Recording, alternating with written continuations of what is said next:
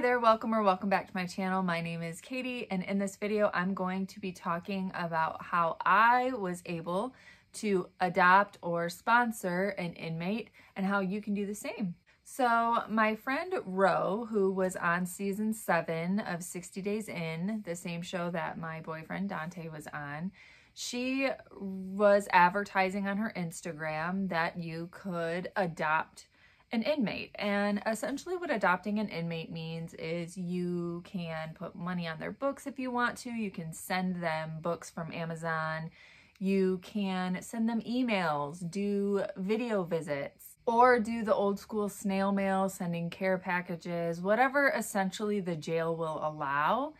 And in this case, after talking with Ro, I had the opportunity to sponsor a young lady that was actually at Henry County Jail with Ro while she was on the show on 60 Days In, which really meant a lot to me just because, as you guys know, my boyfriend Dante was on that show. You may know him as Darius. And it just meant a lot to be able to sponsor an inmate that was actually there. And especially with the holidays and everything coming up, it's a really tough time. Now, I wanted to adopt an inmate because beyond 60 Days In, I just wanted to connect with another woman as far as like being a support system. I feel like sometimes we tend to be against each other rather than supporting each other. And the specific inmate that I chose to sponsor, I'm not going to say her name just out of respect for her, but the specific inmate that I chose to sponsor that's at Henry County Jail had a little cameo on the show, and I really admired her. She was very wise beyond her years and just I really respected her just from what I saw with those small clips from the show. So we've connected. I've emailed her a few times, and we actually have a video visit set up for tomorrow, so I'm pretty excited about that.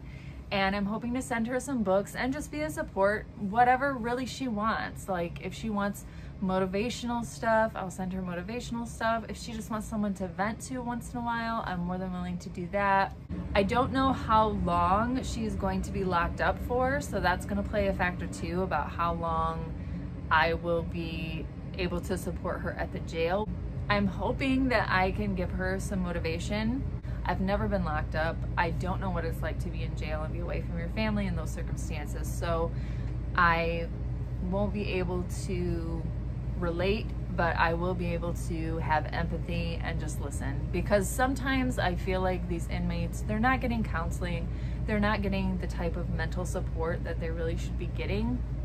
So sometimes just having someone to vent to, even if it's only in a 15-minute video call, may do wonders for her and may totally set the tone for her week or for her month. So I wanted to share that with all of you, to also say that if you have interest in adopting an inmate, check out my friend Ro. She has a link and it's in the description of this video, and you can click on that link, reach out to her. She is doing a lot of hard work to connect these women with supportive people, and multiple people can sponsor the same individual as well.